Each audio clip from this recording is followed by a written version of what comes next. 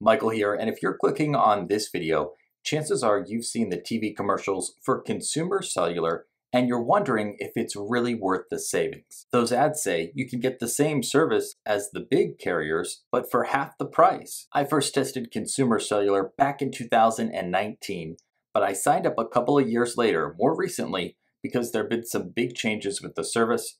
So in our video today, I'm going to lay out all the things you need to know before you sign up. Let's get started. Number one, what is consumer cellular? Consumer cellular is what's referred to in the wireless industry as a mobile virtual network operator, or MVNO for short. Unlike Verizon, at&t, and T-Mobile, MVNOs don't own cell phone towers. Instead, they partner with one or more of the major networks to provide coverage. And MVNOs like this one typically offer cheaper plans than the major networks. I'm going to talk more about those plans in just a minute. Consumer Cellular was founded back in October 1995. It currently targets the senior population and has more than 4 million customers. The company was sold to a private equity firm in late 2020. Number two, is the coverage any good?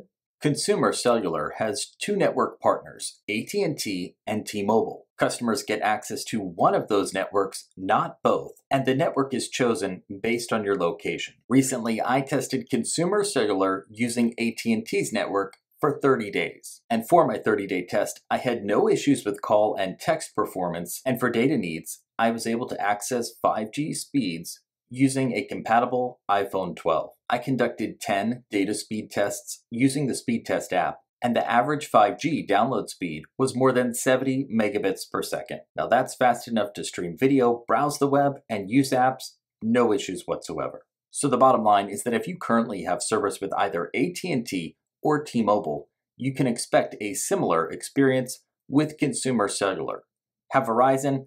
I'd look elsewhere. Two of my top budget picks are Visible and US Mobile. Number three, how much does it cost? For my research, the carrier's plans are best for people who don't use a whole lot of data throughout the month. The plan I tested offers unlimited domestic talk, text, and 3 gigabytes of data, $25 a month. You see the other plans here, and although there is an unlimited data plan option, it's pricey, $55 a month for a single line of service as of this recording. And those prices include a $5 monthly discount for auto pay and e-billing.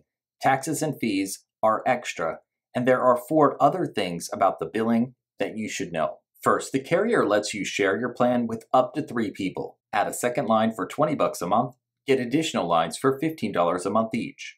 And with this option, all lines on the account will share the same bucket of data. Second, if you go over your data limit, you'll automatically be upgraded to a more expensive plan. You should get a usage alert when you're approaching your limit. So although there are no overage penalties, if you are upgraded to another plan, you're going to have to pay more for that plan, and you'll stay on the upgraded plan unless you choose to downgrade. Third, AARP members get a 5% discount on their monthly service, and the carrier says this will save the average customer $24 a year. In addition, AARP members get an extended 45-day risk-free guarantee. And fourth, this is a post-paid service. That just means the company will send you a bill for the previous month at the end of your billing cycle, the same way that Verizon, at&t, and T-Mobile typically handle billing as well.